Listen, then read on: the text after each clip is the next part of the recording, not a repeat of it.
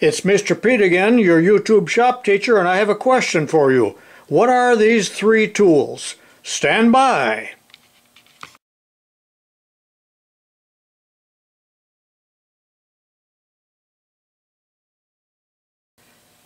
Hello once again, it's Mr. Pete, your YouTube shop teacher, and this is episode number 57A, the question portion of my What Is It Mystery Tools series.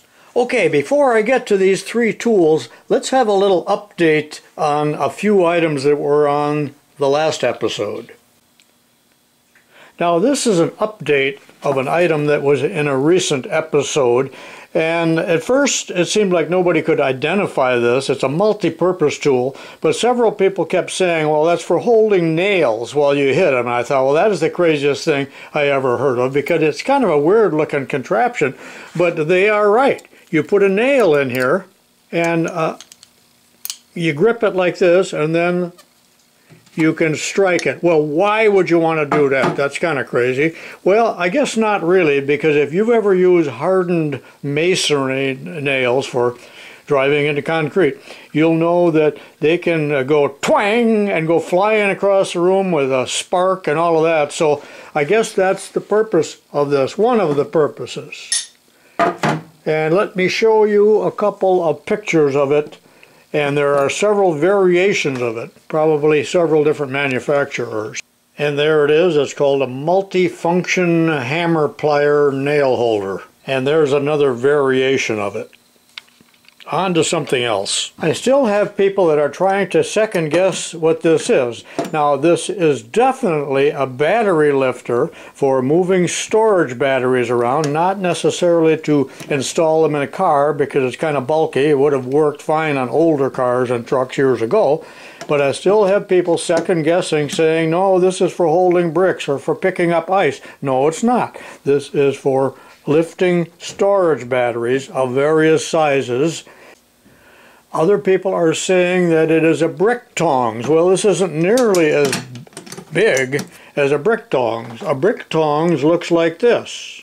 And I think I showed one in an earlier episode of this some time ago. And there's a big variation on this, but this will open wide enough to carry 6 or 8 or 10 bricks.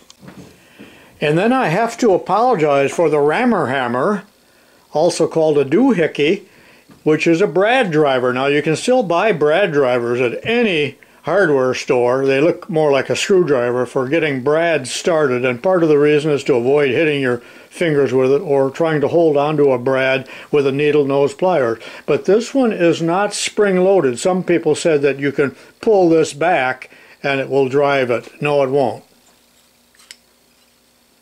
You do have to push on it. Also, several people said they are carpenters and work on concrete forms, and they make one of these, usually they're homemade, much longer, 3 or 4 feet, allows them to reach within the forms and drive a nail where it is inaccessible with a regular claw hammer. Okay, finally let's get down to today's items. And first of all, somebody chewed me out real bad. You know, some people are so rude and said, put numbers on these so we can talk about them in terms of numbers. So maybe I will start doing that. This is tool number 1, 2, and 3, obviously. Okay, here's tool number 1, and I have covered up the manufacturer's name. It does not tell what it does, but there's manufacturer's name, and it says that it is patented, and it's the number 605.5, so they apparently made them in different sizes. But what do you suppose this is supposed to do?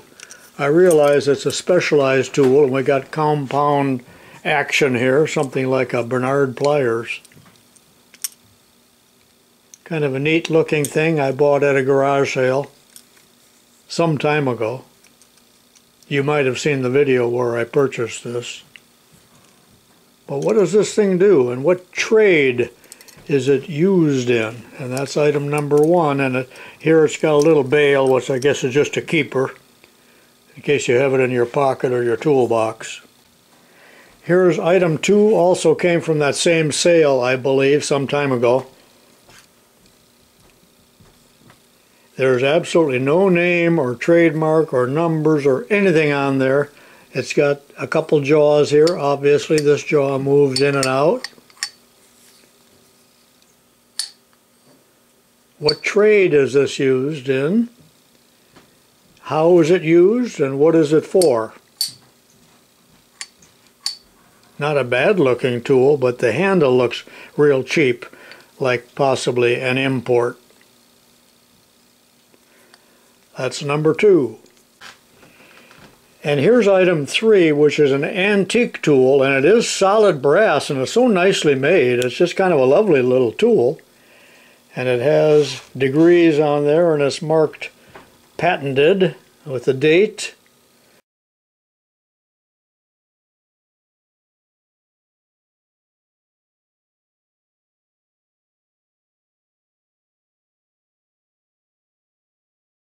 It's got a bit of a level here, a clamp, brass screw, and this is cast. You can still see that it's rough cast there, but it has been polished and finished rather nicely.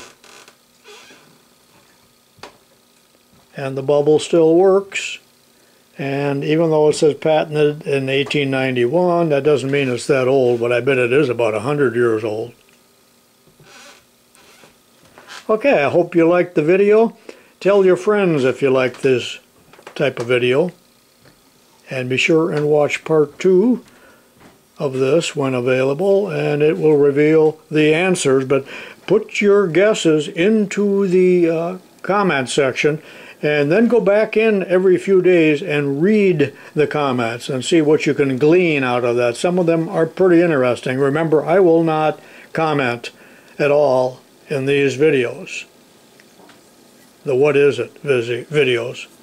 This is tubalcain saying so long for now. See you next time.